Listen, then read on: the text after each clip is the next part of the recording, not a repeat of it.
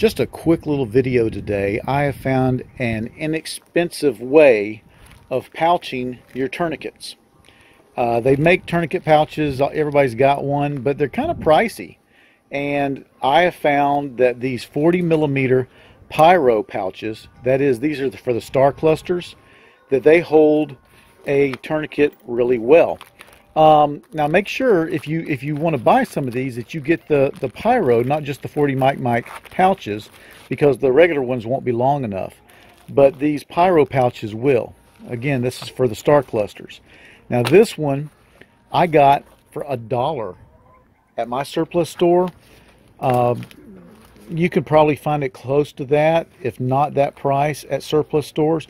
But even if you don't have a good surplus store near you, I found these online for anywhere from $2.99 to, say, $8.99. They even had these things on Amazon.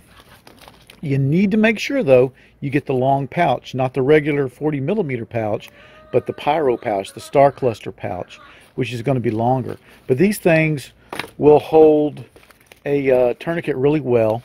I haven't seen any single pouches, just the doubles. But you know, at $1, I could afford to cut this thing off if I didn't want to carry two. I could afford to just slice it down the middle like King Solomon and just to make a single tourniquet pouch. But, and I don't know, I may do that. I don't know. But I just wanted to tell you about this. It's just a cheap alternative to pouching your tourniquets. If you're setting up some sort of first aid kit, or I'm not making a great ad for this thing, am I? Or if you're trying to build some sort of trauma bag, this is a great way to put your pouches with your tourniquets on the outside, easy access. Hey, thanks for watching.